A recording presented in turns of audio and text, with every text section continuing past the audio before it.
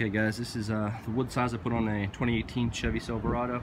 I saw some little bit of information on the internet, not too much. Greenfield Landscapers has a real good video. That's what I used for the idea of this. But yeah, so my idea here was so I can haul mulch and other bulk materials without it flying out up over. So what I did was put hinges here, here, and there. And then this can flap down, so when you're doing cleanups or leaves or anything or grass, you can just dump your bag right over top of it. It's not too high, so you cannot reach it all the way over. Then it just flips up. Then when I'm hauling stuff, most of the time I have it down, but when I'm hauling mulch or other bulk materials, I have a bungee cord I put right here. It wraps right around and hooks on the other side. I'll show you it here in a second.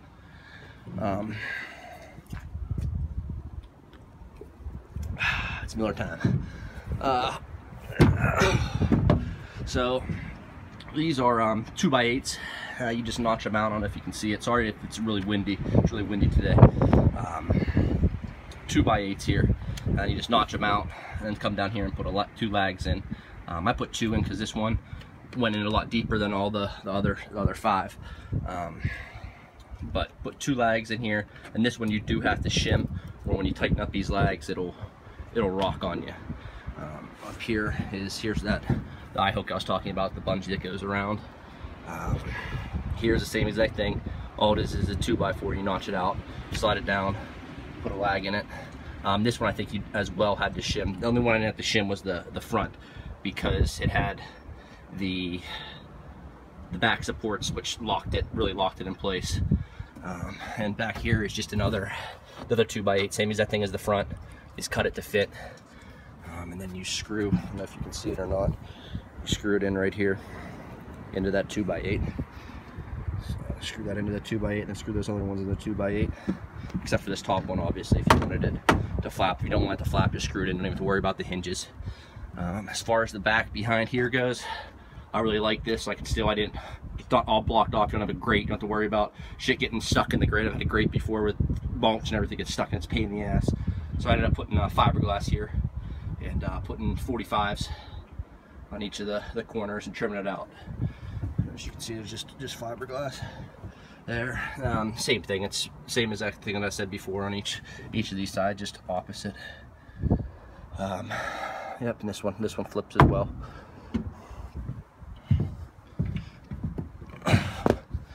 I'll give you a view from this side.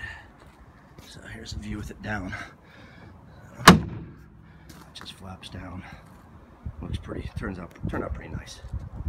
So it just flaps out down straight. You can flip it back up. But yeah, here's a better. I can give you a better angle here. Just put 3 screws in there and screwed all into the 2x8. And you can go as high as you want. I did 3. These are 5.5 inch by I think 1 inch boards. That's actual size.